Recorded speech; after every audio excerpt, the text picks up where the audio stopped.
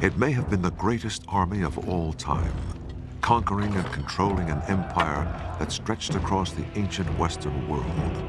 It was ruthless, disciplined, and feared by all, not just by its enemies, who died in their millions, but by its own emperors, who often paid the price of the army's wrath. And yet, these soldiers were builders as well as destroyers, helping to spread a culture that became the bedrock of Western civilization. What was it that made this army so dominant? How was it able to rule and reshape the classical world? And why did it eventually fall? This is the story of the Roman war machine.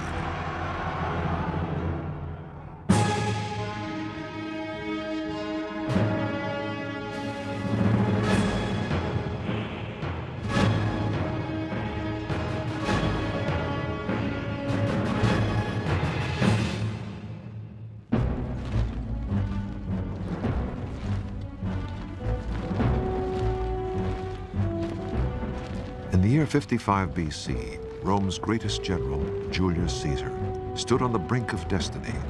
Already, the Roman army, with superior training, tactics, and determination to its rivals, had conquered nearly all the Mediterranean region. Caesar himself had already conquered Gaul, what is now France and Belgium. And he had even bigger victories in mind. Before long, Caesar would use his army to march on Rome itself and change history forever. But first, he planned to invade a distant and mysterious island, an island known as Britain. Britain was unknown. It was a place thought to be inhabited by strange beasts, by savages that painted themselves blue, who offered children in sacrifice. This is like putting men on the moon. It has no military value, but it's something that you can say that you've done. You've been further than any Roman. In 55 BC, 80 Roman ships left the French coast, carrying Caesar and 12,000 troops across the English Channel. When Caesar landed near the White Cliffs of Dover, British tribes were waiting for him. The Roman soldiers in full armor, carrying their weapons and shields, had to jump down into the water and advance onto the beach where there were thousands of Celtic warriors running around with spears and swords, chariots racing in and out of the water. It was a critical moment. Finally, he got enough troops onto the beach that they were able to push up and drive the Celts back. Caesar's army was able to penetrate only a few miles inland before a storm in the English Channel smashed Caesar's fleet, and he was forced to send for rescue ships to escape. But he returned the following year with 30,000 soldiers. The Britons fought him with hit-and-run tactics, but were no match for the legions. Their warfare was not designed for fighting massive armies like the Romans. It was largely small-scale, designed for intertribal warfare. They didn't have the experience of facing armies like the Romans. But once again, a storm in the English Channel forced Caesar to sail back early to the continent, with little to show for his two invasions. The two attacks that Caesar made on Britain in 55 and 54 BC were actually more or less military disasters. He was very lucky to escape because his fleet was twice wrecked by storms on the beaches. And in terms of success on land with his army, it wasn't his greatest moment. Caesar was anxious to leave Britain for another reason. In Gaul, now France, the tribes Caesar had conquered were planning a unified revolt. The Gauls elected a young chieftain to lead them. His name was Vercingetorix, which means great leader of warriors. He was only in his early 20s, but like Caesar, he was fearless and astute. He clearly had very, very powerful strength of personality in leadership. He, simply because of the discipline he was able to enforce on that very disparate Gaulish army, he managed to achieve some quite remarkable feats with it, just in terms of bringing it together, moving it around, and giving Caesar a very hard time. The Gauls handed Caesar his worst defeat. In a battle for the fortified town of Gergovia in central France, Caesar's army was driven back, losing 750 men. With the Gauls sensing Roman blood, a showdown loomed to decide the fate of Caesar, the Gauls, and Europe itself. Vercingetorix led his army of 80,000 men to the hilltop town of Alesia in Burgundy, which rises 1,500 feet above the plain. this was a tragic mistake. Caesar, arriving soon after with 50,000 men, decided to lay siege and starve his enemy. Nous sommes sur l'oppidum d'Alésia. We're standing on Alesia looking from the exact spot that the army of the Gauls did. When they saw Caesar's troops facing them, surrounding them in the hills and valleys to conduct the siege of Alesia. César, pour faire le siège d'Alésia, to prevent the Gauls from escaping, Caesar began building an incredible ring of fortifications around the plateau, just like this modern reconstruction in France. His army built a circle of barricades and towers, 11 miles in circumference, in just a few weeks. Oui, c'est quelque chose de tout à fait spectaculaire et César lui-même a été extrêmement... This is really spectacular, and Caesar himself was extremely proud. He gave a detailed account of it in his writings. It was truly a great feat, 50 years before Christ, to conceive all this. There were towers every 20 yards or so, serving as watchtowers and also platforms for artillery, especially catapults, which Caesar made great use of throughout the Gallic Wars. There was more to the fortifications than just the barricades and towers. Immediately in front, Caesar built 2 deep ditches and filled one of them with water. Caesar had rivers diverted to completely fill one of these ditches, so as we can see, it would have been a very effective obstacle against the Gallic cavalry. On the rampart, between the ditch and the fence, was something that was easy to make but also very effective. Branches with sharpened points, which play the same role as barbed wire does today. In front of the ramparts were more lines of sharpened stakes, visible above the ground. But below the ground was something far deadlier, camouflage stakes to impale onrushing enemies. It's very simple and very efficient. They dug a pit about 3 feet deep. They drove a stake into the pit with a sharp point hardened by fire. Then they covered it with branches. César described this process in detail, and we found perfect examples of it in recent excavations. All this held up tremendously the advance of the Gallic forces, while from the towers in front, the Romans were firing projectiles down onto the Gauls. The whole system was extremely effective. But no sooner had Caesar's troops built this great circle of fortifications than Caesar heard that another Gallic army was approaching to try to break the siege. The Romans had to build a second ring of fortifications around the outside of the first one to protect against the second enemy. Caesar's men camped between the 2 rings. They completed their siege works just in time. The Gallic reinforcements soon arrived and attacked the outer ring of defenses. et on dit que César a dû intervenir lui-même. Caesar wrote that he had to lead the defense himself. He could be recognized by his striking red cape. He came from his camp to galvanize his regiments. When Caesar tells us something like this, it means he had a huge problem on his hands. For 2 days, Caesar directed a fierce defense on 2 fronts against armies outside and inside. Helping Caesar lead the battle was his trusted deputy, Mark Antony.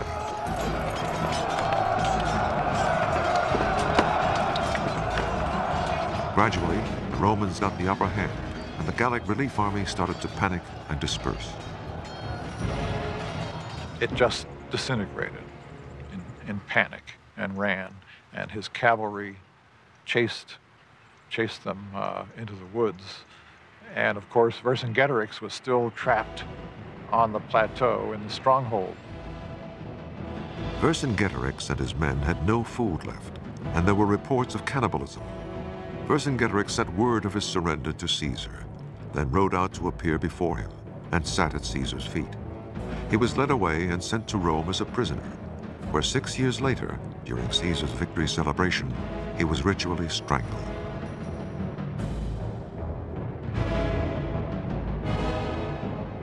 Today, Vercingetorix is a French national hero, a symbol of resistance to foreign invasion.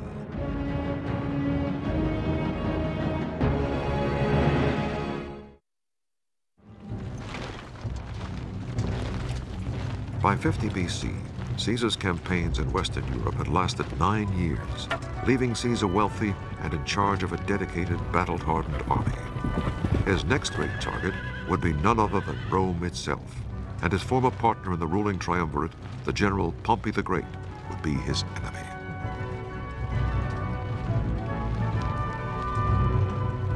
Caesar's victories had been hailed by the common Romans, but among many noblemen, Caesar aroused fear and jealousy. He stood as a threat to their own ambitions to control the empire and its wealth. The consequences were almost inevitable. Eventually, that competition is going to get out of control. Eventually, too few people are going to have too large a share of the booty. Super warlords are going to be created. And civil war, as happens in the 1st century BC, will eventually break out between 2 or 3 of them. In the Senate, Caesar's enemies demanded that he resign his official post as governor of France and northern Italy. They also demanded he disband his army and return to Rome, but that would have left Caesar politically naked. If he returned to Italy, his military command would expire, and he would then no longer have the protection from prosecution which was given by actually being in office. So he would have been extremely vulnerable personally had he gone back to Italy. Caesar offered to disband his army if he were made consul of Rome, but the Senate said no. Meanwhile, the Senate authorized Caesar's rival general, Pompey, to raise extra troops to defend Rome. Caesar was now ordered to disband his army. Instead, in 49 BC, he advanced the river Rubicon, the legal boundary no commander could cross without the Senate's permission. They must have known when that ultimatum was issued that it would have been unacceptable to Caesar. And so famously, with those words, "Let the dice fly high," Caesar crosses the Rubicon and begins the civil war. Caesar marched his army towards Rome, and many towns received him with open arms. 80,000 volunteers joined him on his march to confront Pompey.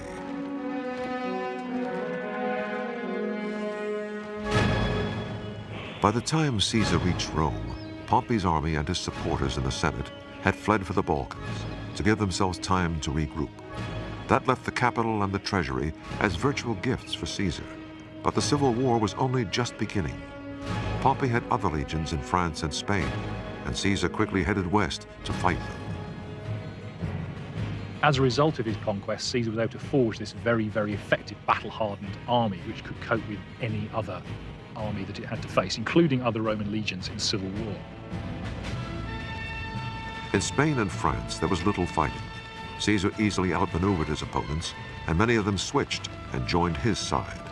Every Roman town in the provinces was also a potential target, and any town that opposed Caesar came to regret it. High above the suburbs of Marseille in southern France sits the ancient village of La Cloche, which helped supply Pompey's army. So Caesar ordered the town destroyed. A detachment of Caesar's troops marched up this mountain road in 49 BC. Ici, nous sommes sur la voie d'entrée, la voie qui vient de là-bas, qui va. Here we are on the entrance road, which leads up to where the town gate stood. Along here, we found several piles of slingshot stones ready to be used in defense. They were apparently the only weapon the villagers had. La Cloche was home to less than 1,000 people, no match for determined Roman soldiers.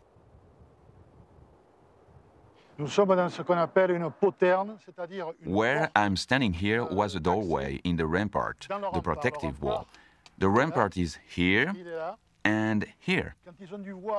When the villagers looked out and saw the Romans coming up the access road, they must have been terrified.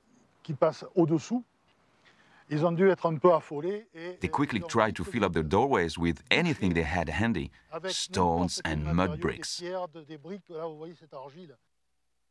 But the villagers' efforts were futile, and for having supported Caesar's rivals, many villages were sold into slavery, and the town of La Cloche was destroyed.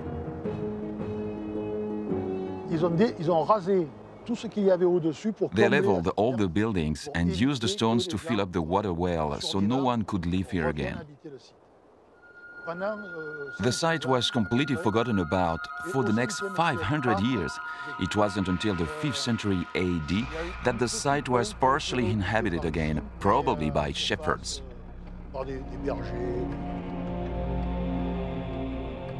After his easy victories in the west, Caesar returned to Rome, but the decisive battles were still ahead of him. He knew he had to defeat Pompey head-on to win control of the Roman state, and he led his army east towards the Balkans, where legion would meet legion. Roman civil wars were often exceedingly bloody affairs because both sides were using the same tactics against the other, so casualties could often be pretty massive. And of course, as in any civil war, the psychological stresses of that must have been very difficult for the troops. Because all legions had the same strict training, Roman civil wars were usually decided by generalship, and here Caesar had the advantage. Pompey was aging, he was not as decisive. Caesar moved his troops more quickly and was also quite good at deceiving his enemies as to his intentions. After a first indecisive battle, the two Roman armies clashed in 48 BC at Pharsalus, north of Athens. Caesar correctly guessed Pompey's tactics, got the better of the battle, and forced Pompey's army to surrender. I think Caesar wins the civil war for two reasons. Firstly, because his side is more unified than the opposition under Pompey. The second reason people don't like to talk about, but I think it's important, we have to admit that Caesar, throughout the campaigns against Pompey, had a series of pieces of good luck. Pharsalus was a piece of good luck, picking Pompey's tactics and strengthening that wing of his army to respond to them. It could have gone differently. Pompey himself escaped to Egypt, but his former ally, the young pharaoh Ptolemy, had him killed on arrival. Pompey's head was presented to Caesar, who arrived 3 days later. Caesar reportedly wept, but realized through his tears that he was now the indisputable master of Rome. He came to an Egypt that was itself immersed in a power struggle. Young Ptolemy was fighting for the pharaoh's throne with his sister, 21-year-old Cleopatra. She set out to win Caesar's help in her battle and introduced herself in dramatic fashion, smuggling herself into Caesar's presence in a rolled-up carpet, then suddenly revealing herself to him. She was said to have a seductive voice and a kind of vitality and vivacity that was extremely attractive. Her seduction worked. Caesar used his army to help install Cleopatra as sole ruler of Egypt under Rome's control. And then he spent several months sailing with Cleopatra on a barge up the Nile. He claimed he was safeguarding Rome's interests. Egypt was vital if Caesar was to contain control of Rome and of the Eastern Mediterranean. Cleopatra, too, was looking to retain her position as Queen of Egypt. A wonderful coalition of the political and romantic. When Caesar finally returned to Rome, his victory procession was perhaps the greatest the capital had ever seen. That night, Caesar treated some 200,000 citizens to a huge banquet. With Caesar now master of Rome, he released many of his long-serving troops, granting them retirement properties in Italy and France. But before very long, they would be called back into service to avenge their murdered general.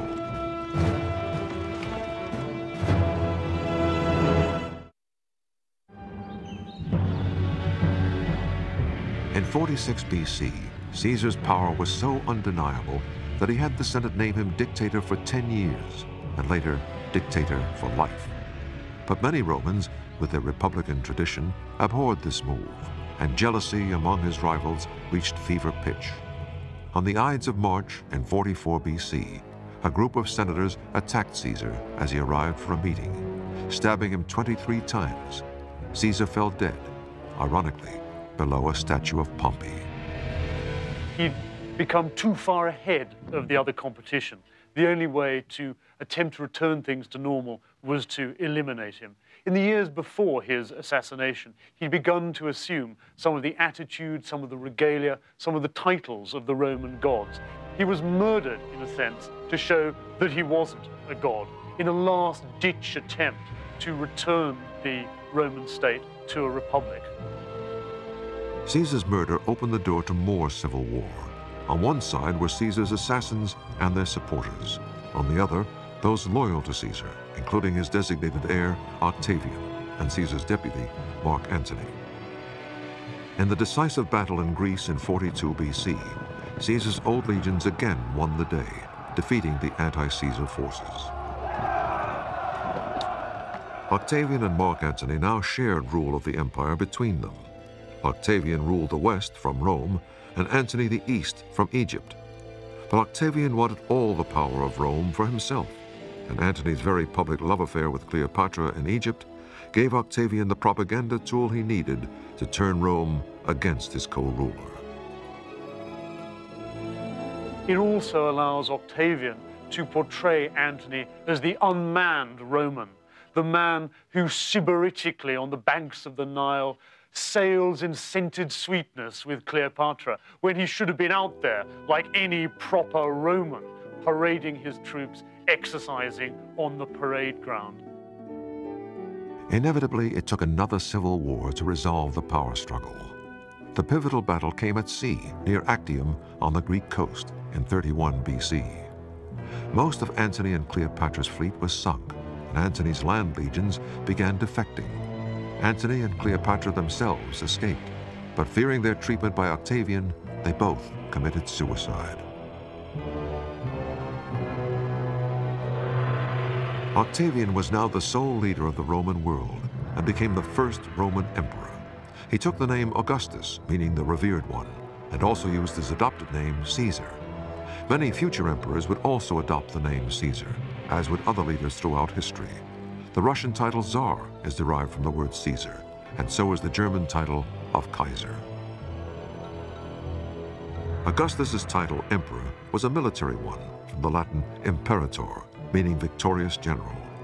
He had won his power through civil wars and was determined not to lose power the same way. He completely reorganized the Roman army, forming it into 28 legions of about 5,000 men each. He also made military service more permanent, having soldiers sign up not for 6 years, but for 20 years, and later 25.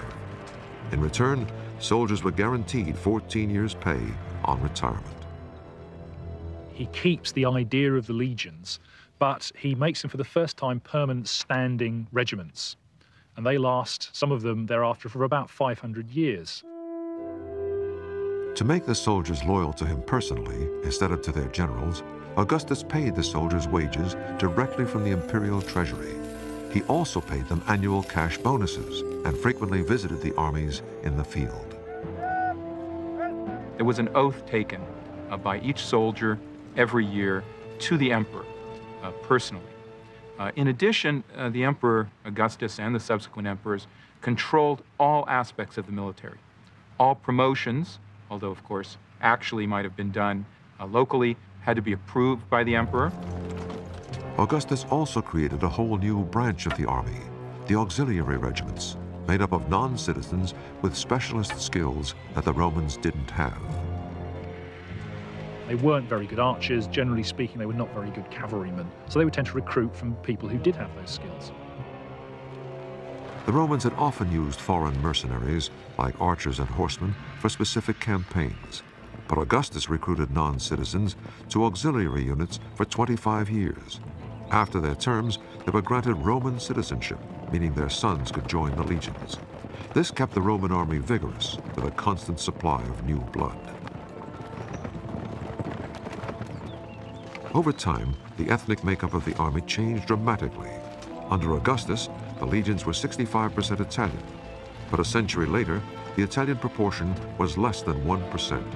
However, that didn't change the discipline and nature of the army. Many of its officers are still coming out from Italy. There's a strong continuity, but it also draws on the strengths and the abilities of all of those provincial peoples who were themselves becoming Romans. They were acquiring Roman citizenship.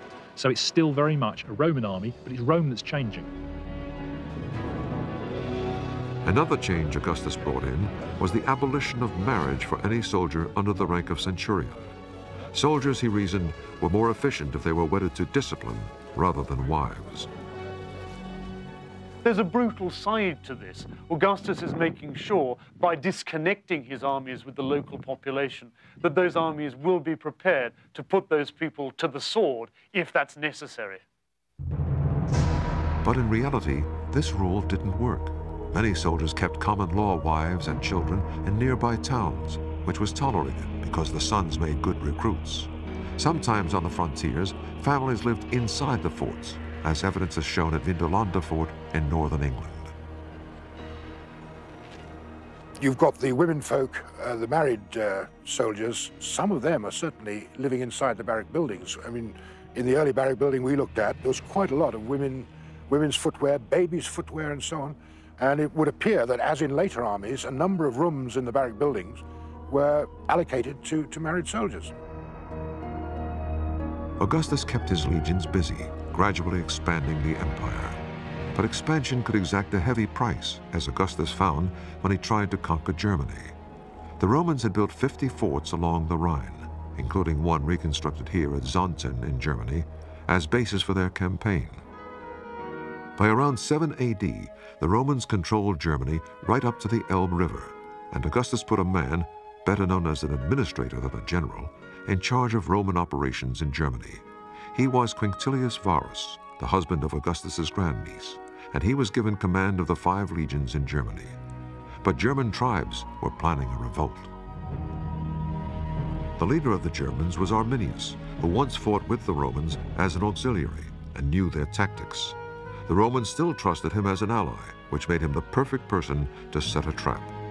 In 9 AD, he persuaded Varus to lead his army into this forest in northern Germany, on the pretext of quelling a local uprising. The other side put on a very convincing story, you know.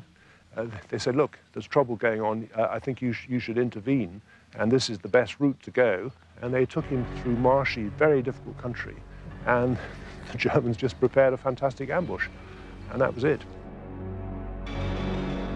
Varus, disregarding warnings of a plot, led 3 entire legions plus their camp followers, some 30,000 people, into the Teutoburg forest. Most of them would never come out.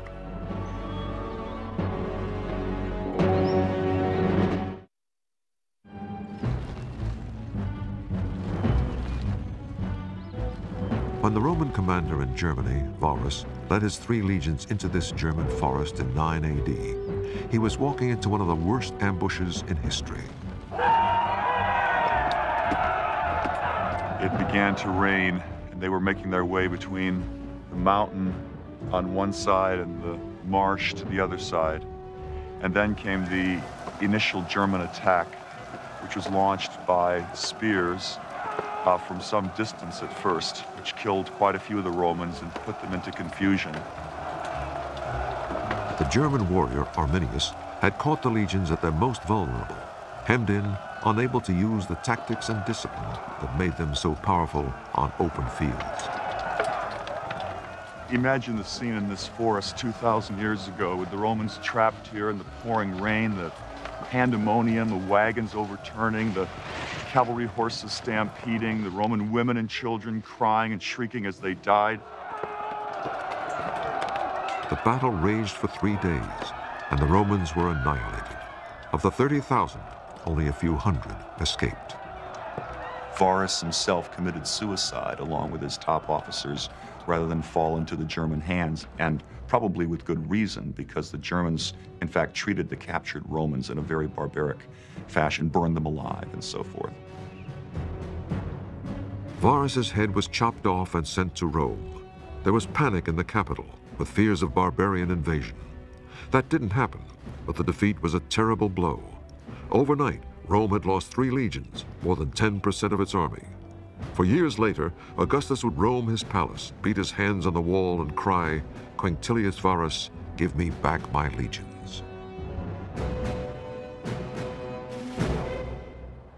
The exact battle site was then lost to history until 1987, when an archaeologist using a metal detector like this one found dozens of buried Roman coins here. None of the coins was dated later than 9 AD, meaning they were almost certainly carried by Varus's legions. Also uncovered were medical instruments that fell idle during the massacre in the forest, and a cavalry mask that bore silent witness to the slaughter 2,000 years ago. Rome's expansion plans east of the Rhine were put on hold. In fact, when Augustus was dying in 14 AD, he urged his successors not to try expanding the empire any further. But the Romans had become too fond of conquest to heed that advice. One of the next major targets was Britain. Julius Caesar had made 2 brief invasions there a century earlier without much success. But in 43 AD, the Roman army invaded in earnest. The emperor, Claudius, was a civilian intellectual who needed a military conquest to win credibility with his soldiers. Claudius, as emperor, sets about achieving a military reputation. And that is what drives his invasion of Britain. And he travels from Rome to southeast England in order to be present at the moment of victory. 4 Roman legions plus auxiliaries, about 40,000 troops, landed in southeast England and quickly gained control of southern Britain.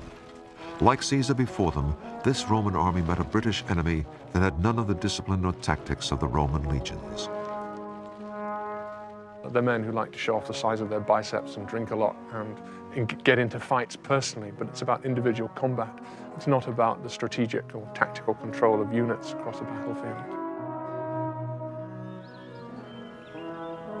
Most Britons didn't live in cities like the Romans.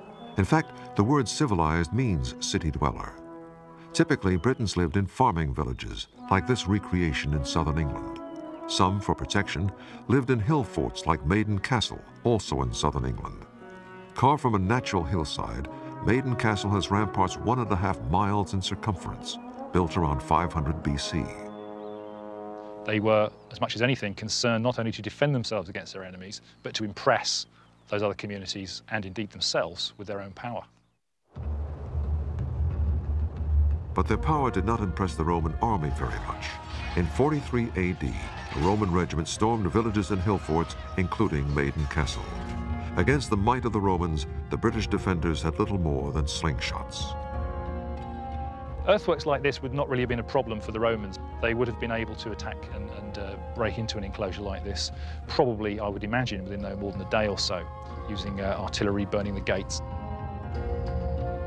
A possible remnant of the Roman victory was found during excavation at Maiden Castle, an arrowhead from Roman artillery, still embedded in a British spine.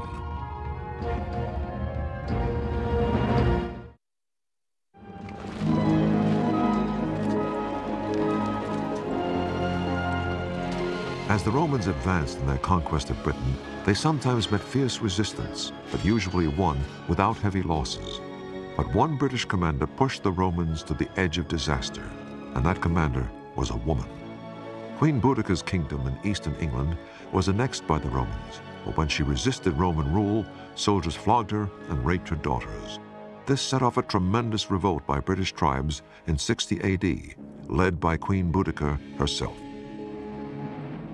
We have a description of her. She was extremely large and fierce, with long red hair cascading down to her knees and wearing a large gold necklace and with bright piercing eyes and a harsh voice. Boudicca's army ambushed a legion, killing some 2,000 soldiers, then destroyed 3 Roman towns, including London, killing about 70,000 Romanized civilians. And the Roman presence was virtually wiped out there. She and her army just killed everybody that she found. And if you dig up any of those cities and get down to the Roman layers, there is a large black layer of destruction which can be directly attributable to her activity. Boudicca's raids were so overwhelming that the Roman Emperor Nero seriously considered pulling out of Britain altogether. Boudicca's army had met little resistance because most of the Roman forces were in Wales, attacking the headquarters of the Celtic priests, the Druids, who inspired native warriors against the Romans. But the Roman army had the last word against Boudicca. They met her army for a showdown north of London. and waited for the Britons to charge impetuously towards them. When the Britons were nearly upon them, the Romans threw their javelins, then charged, knocking the Britons down with their shields and butchering them with their short swords. 80,000 Britons were killed that day, and just 400 Romans. The usual problem that the British had encountered, that their simple battle tactics, single-line charges, are not sufficient to deal with the extremely well-organized Roman legions. Queen Boudica and her daughters committed suicide rather than await their fate at Roman hands. The Boudican revolt did little to slow the Romans. 20 years later, they had conquered nearly all of what is now England, Wales, and Scotland. After conquering Britain, Rome also expanded the frontiers at the other end of its empire, adding Arabia to its Middle Eastern provinces in 106 AD. This ability to conquer territory as different as windswept Scotland and the Arabian desert showed the great adaptability of the Roman army. Operating in deserts is very difficult, even under modern conditions, as our soldiers in the Gulf War can testify. In ancient times, it's quite remarkable. The Romans developed means to move food, water, by donkey, sometimes by camel, over long distances in the desert. Also, the use of depots and supply bases was a key to the Roman logistical system. And they were able to organize these supply lines over reasonably long distances and even into desert regions. One of the ways the Romans defeated these peoples, such as the Numidians or the Arabs, was by using local soldiers as auxiliaries. So they would use Numidian troops, use Arab troops in order to defeat these peoples themselves.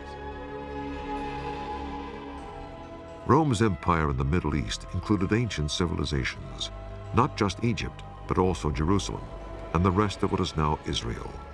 And further east, the great trading city of Petra in Jordan, whose awe-inspiring tombs were carved directly from the rock.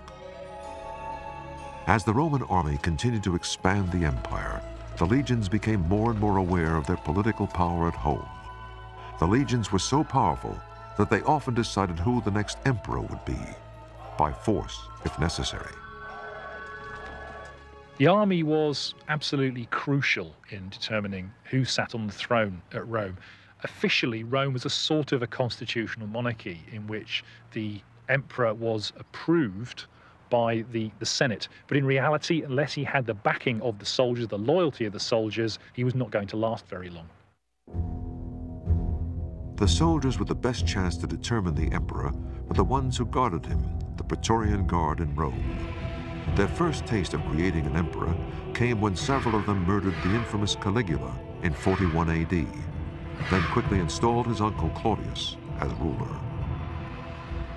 The Praetorian Guard really enjoyed their nice cushy lifestyle in Rome. They needed an emperor to guard, so they dragged poor old Uncle Claudius, who was a rather obscure member of the imperial family, out of the palace. He thought they were going to kill him, but in fact they carried him off to their camp and made him emperor. Legions stationed far from Rome also had huge political power. After the suicide of the Emperor Nero in 68 AD, legions throughout the empire literally fought each other to install their favorite commander in the top job. Many senior generals themselves, being senators, could well have a claim to power, and they were not at all averse to actually using their soldiers to that end. We tend to think of emperors lying sybaritically on couches in the middle of Rome, but actually most of them have fought and fought hard with armies on the frontiers. Being associated with an army, having military experience, is key to anyone who wishes to be a successful emperor. Any emperor who ignored his relationship with the army did so at his peril. And this was, I reckon, the biggest mistake by Nero, for example. Things were going so well for the most part under Nero's reign. He could have a good time, and he neglected to go to the legions. Had he but realized it, if he'd gone to the legions, first of all, they would have all stayed loyal, but secondly, he would have realized how loyal they were. As it was, when one or two started rebelling, he threw in the towel straight away. It was totally unnecessary. Emperors were firm believers that when it came to the army, loyalty could be bought. Augustus paid soldiers annual bonuses from his own pocket. and Claudius granted the Praetorian Guards 5 years' pay to keep them happy. In the 2nd century, the Emperor Marcus Aurelius reportedly so depleted the treasury by bribing the guards that he had to auction off the palace valuables and his wife's clothes. The greed of the Praetorian Guards reached a peak in 193 AD, when they murdered the Emperor Pertinax, then held a public auction between 2 noblemen to see who would bid the highest for the crown. The winner, Didius Julianus, offered them 5 years' pay, but it turned out to be a bad deal. A few months later, disgruntled frontier legions murdered him. The power of the Roman army to determine who sat on the throne was something that would haunt the empire throughout its history. In the centuries to come, internal wars between legions wanting to win the emperor's crown for their own commanders would badly weaken the defense of the empire and make it vulnerable to decline and fall.